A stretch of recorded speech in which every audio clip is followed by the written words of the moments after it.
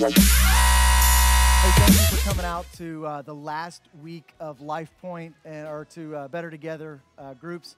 And we're so glad that you're here and you've been a part of these groups for the last several weeks. And I know a lot has happened last week, and maybe your group didn't meet, some groups did.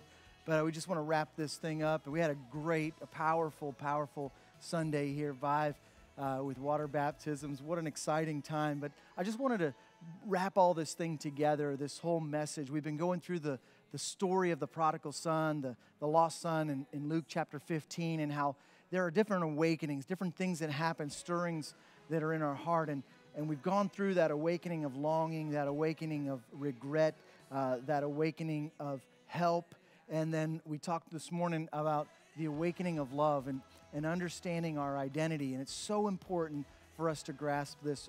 If you were in the service or maybe you weren't able to make it, let me just say this again. Our identity is not determined by how we feel. It's not determined by our appearance. It's not determined even by our position, what we can do.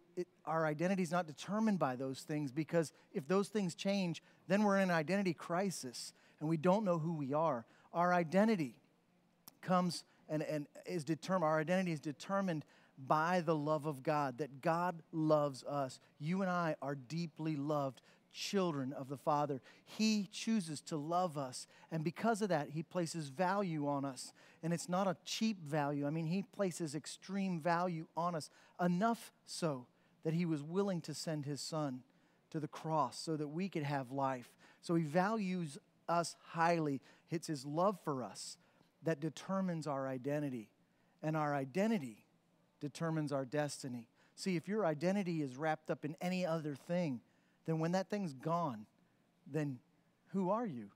And that's the problem, is that we have to have that awakening to love, because, you know, the prodigal, when he came back home and he stood on the edge of the city and his father embraced him and kissed him, he said, "I'm not worthy to be called your son." He had an identity crisis. He didn't know who he was.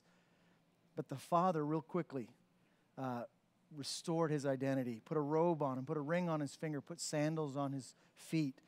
And the same thing happens to us. God restores our identity, who we are. He loves us deeply, and that is who we are. We are sons and daughters of God. We are deeply loved by Him. I want to encourage you in that today, and your host has a bunch of questions, and just take some time and go through those questions and have a great time together.